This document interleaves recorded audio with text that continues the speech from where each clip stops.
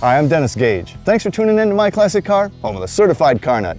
Well, this week I'm in Chattanooga, Tennessee to visit with my good friend Corky Coker and check out some of the cool cars in the Coker collection. Now, the Coker family's been restoring and collecting cars for generations, and it borders on an obsession with these folks. But you know what? I'm going to let Corky tell you all about it. Corky, how you doing, buddy? Hi, Dennis. Oh, thanks for coming to Chattanooga. I love it down here. I feel at home, you know what I mean? Well, we're glad to have you. Well, you got a couple out that we're going to talk about a little bit more. What do you got for me today? This car is a 1914 Mitchell. It's a 6-cylinder, 660 cubic inch car, and it will go down the road with 7 passengers just as fast as you want to go. Well, you can put more than 7 in this one. I'm telling you, that is absolutely the case. That is a 14 passenger 1936 white Yellowstone bus. It was used in Yellowstone for almost 20 years. You got pretty extensive collections in the family. Your dad's got a heck of a collection of brass era cars. Sure does. Actually, in this building, we have a number of Thomas Flowers. There's a really interesting 1914 case there that was a automobile salesman's car, sold the seeing headlamps, and it's got a cutout switch that you kick down and the exhaust flows up through a keyboard and you can play and it gets a crowd. Really interesting car. It's got a 1912 Nyberg. But in your collection downtown, what all you got there? My wife and I have a number of cars. I've got a 1916 National V12. We've got some antique trucks, we've got GTOs. I'm pretty much into muscle cars, got some British cars, got a bunch of bikes. I'm really into Excelsior motorcycles and antique Harleys, so, you know, like I said, can't help it. If it's a disease. Internal combustion, you're there, right? I love it, man. Well, hey, let's dig into a couple of these in, in a little bit more depth. What do you say we start with the Mitchell? That sounds great. All right, Let's do it. Check it out.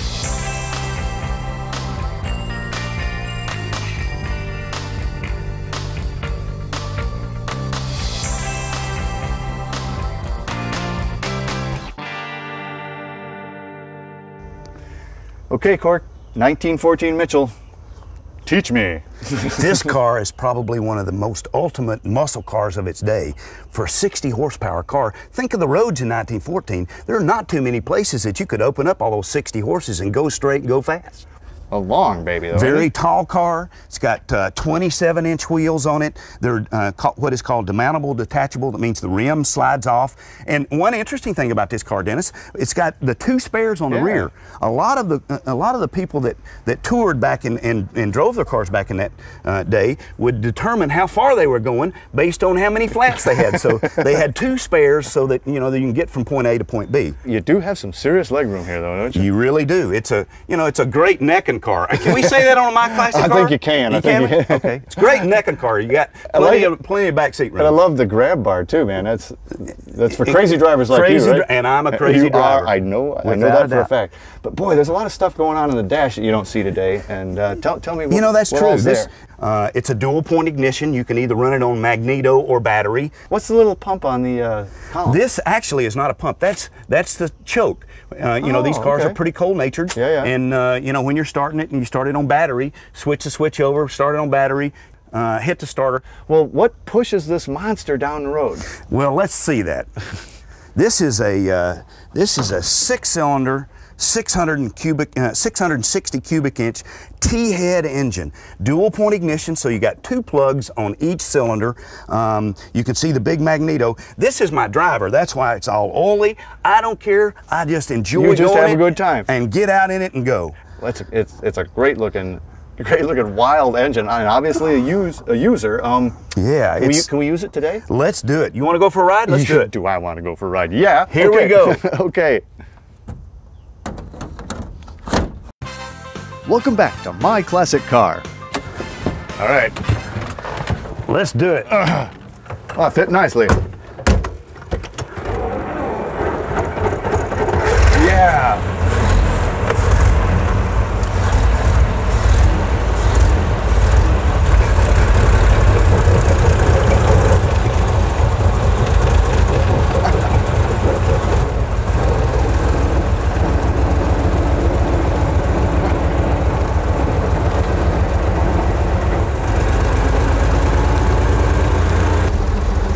Wonderful machine these folks at Mitchell made back in 1914.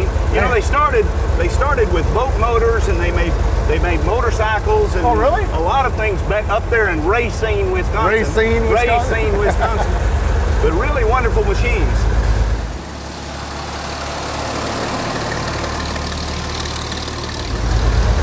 did Mitchell make cars? They sold out to another company in the 20s, but quite frankly, I think they lost a lot of their design. They were really wonderful, massive cars in the teens, but you know, in the late teens, about 1919, they kind of turned into a third-tier car. They weren't quite as good looking. But they were still called Mitchells? Still called Mitchells.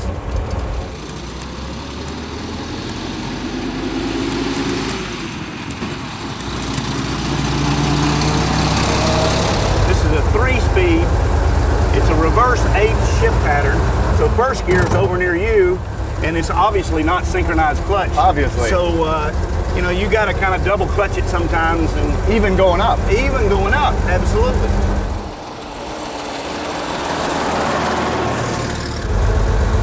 And you're playing around with Spark Advance. Basically, when I started off, I just advanced it completely. And you know, we have put a fuel pump, an automatic fuel pump, electric fuel pump on this car, just because it's a little bit easier to motivate and a little bit easier to get around. Good downshift there. Yeah, man. You've done this before, though, I've done this You have before. done this before. And then would this blue have been a color you would have had in 14? Exact correct color. Really? Yeah. And they would have pinstriped it too? Pinstriped it. Very, you know, it was a $4,000 car, whereas, you know, Henry Ford made those cars in any color you wanted as long as it was black. As long as it was black. As long as it was black. And probably it's a bit of a fraternity that own Mitchell cars. I mean, there can't be many y'all out there. It sure is. That is right. That's y'all, right? Y'all. I got that. Y'all. You got that right. All right. Hey, you're learning. I might give you a green card to the south pretty soon, Dennis.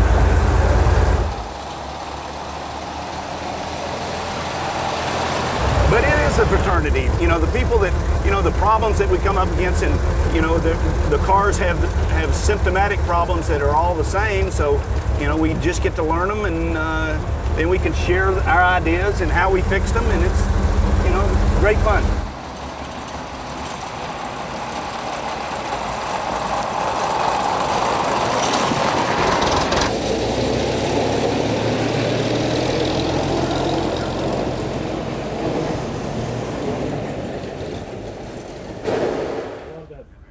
Man, what a ride. Did you enjoy that, Dennis? Corky, I did enjoy that. Oh, well, fantastic. That is sweet. I am pleased. But how about that bus? Welcome back to My Classic Car. Corky, that was awesome. Great ride. Oh man, what a Mitchell. But look at this, baby. A tour bus. This is the ultimate tour bus. Can we get in? Let's get in. It was made by the White Corporation. It's a 1936 White, made specifically and designed for Yellowstone. They also used them in Glacier and a number of other parks. National Park bus. So that's why we've got this open top. Doesn't it get wet when it rains? Perfect panorama, but it's got a canvas top that rolls back. There's a compartment back behind us here, behind the 4th row of seats, and it's latched down by boatman hooks so that you're able to see the wonderful scenery of the Yellowstone National Park, the peaks and the mountains and the snow-capped covered. But if it rains, you can cover it back up. You can put it back up, and you can also roll up the windows. Even roll up windows. Even roll up windows. And such comfort for 1936. It actually is. You know, these are cushy seats. Very comfortable. Can seat 4 people side to side, 4 rows of seats. It's the way that they got folks from the edge of the park all the way to Yellowstone Lodge. And it's like 40 miles. I mean, that's a long haul. It's a pretty good ways. But this is a truck chassis with a great big old engine, geared low to carry the folks across, you know, the edge of the park to the wonderful lodge, so the visitors to the park could see Old Faithful and all of those things. You got a big trunk, I guess you'd call it back there. But look, let's go look at that, Dennis. You know, I love the contour back here. I mean, it's just a classic bus. Beautiful 30s era styling for 36. This is an original bus. It's not been restored. This is where all the visitors to Yellowstone Park would put their luggage. All them fancy leather suitcases, all right? those, yeah, all that fancy stuff. They didn't have Samsonite back then, I don't think. What do you think? I don't know, but I guess you pull this thing, pulling this monster, is a white engine, right? That's absolutely correct. It is a 6-cylinder flathead engine. Again, this has not been restored. All we have done is just some work to you know, the carburetor and new points and plugs. Just a wonderful, very simple design, a lot of power, a lot of torque. but geared very low too. Four-speed transmission? Four-speed transmission, can absolutely climb a tree if it needed to. In first gear. In first gear, double low, right? Absolutely, well, man, first low. And listen, there's some metal in that baby. That is a super heavy duty. You know, when you're putting the top back, you actually climb up on the rear fender, so it'd carry the weight of a 200-pound guy. Now this is a straight H pattern. It's a pretty normal driving. Pretty normal drive. Something like a guy like even me could probably drive. Hey, I like bet that. you can drive it. You so? want to drive it, Dennis? I'd love to chauffeur you around a Yellowstone bus. Corky. Let's go do it. Close her up. Welcome back to My Classic Car. Man, this is gonna be so cool. Is there any trick to this, Cork? Not much. It's a pretty simple deal, but all you got to do is get in, turn the switch on, and let's go. And off you go. Huh? Off we go. You got it. You got it. Yeehaw. Old Faithful or bust? Oh yeah. The big yellow bus goes round and round. So how's she drive? Well, you know, it drives like a bus. Gotta have strong arms, buddy. Yeah, you do. And you can't be in a hurry. Can't be in a hurry. You know, down south here we say it rides as rough as a log wagon. Actually, this doesn't ride like a log wagon. And you know what? It rides like a Yellowstone bus. It does. It rides like a Yellowstone bus. Now, Dennis, I might take offense to that. That's like saying if your baby's ugly, it's a baby. And I mean that in the most respectful way. In the most respectful way.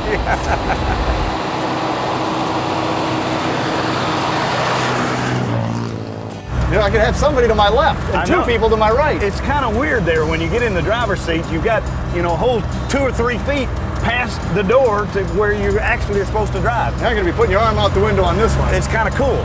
You know, maybe the Yellowstone bus drivers didn't have tans on their left arm. Well, so what do you think about the yellow rose of Chattanooga? Yellow rose, Chattanooga. I do love it. In fact, I'm going to try a double clutch downshift. Here we go, ladies and gentlemen. Can he do it? With ease, man, with ease. Like it's falling off a log. You get looks in this thing too, don't you, Corky? You get all the craziest look because, you know, nobody ever sees something like this anywhere. I heard that. And I'm that kind of guy. I like the stuff that nobody ever sees. Yeah, I like oddball stuff. It's you know, it's just different.